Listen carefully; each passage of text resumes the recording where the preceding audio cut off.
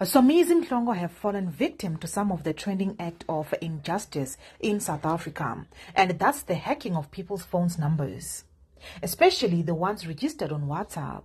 We have heard Mamkiza speak about it when she was in New York, and Nomcebo, who was also hacked, and now it is Somizi.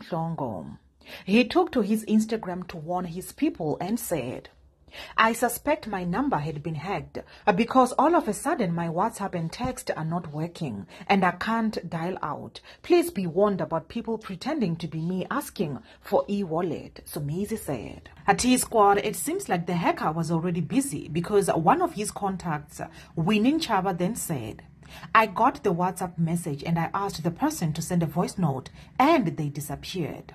Good idea." Be careful, T-Squad. Always confirm in other ways when you suspect that someone's number is hacked. Do not be a victim.